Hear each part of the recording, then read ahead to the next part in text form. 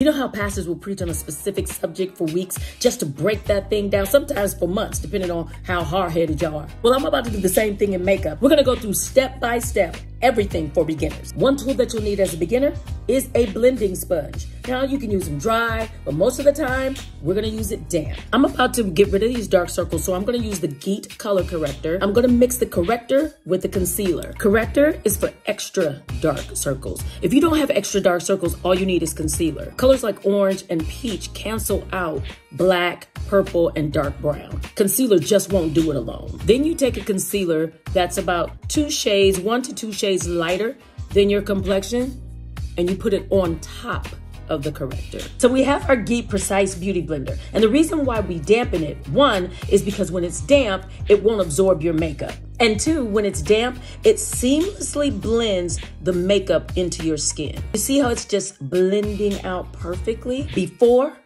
after. Seamless. Now let's do this other side. You did it. You cleared up your dark circles. You learned about beauty blenders, concealer, and corrector. You got this. Now let's finish this look. Ooh, child, we did that. And beginners, just think, it all started off with our GEAT Precise Beauty Blender, our GEAT Color Corrector, and our GEAT Concealer.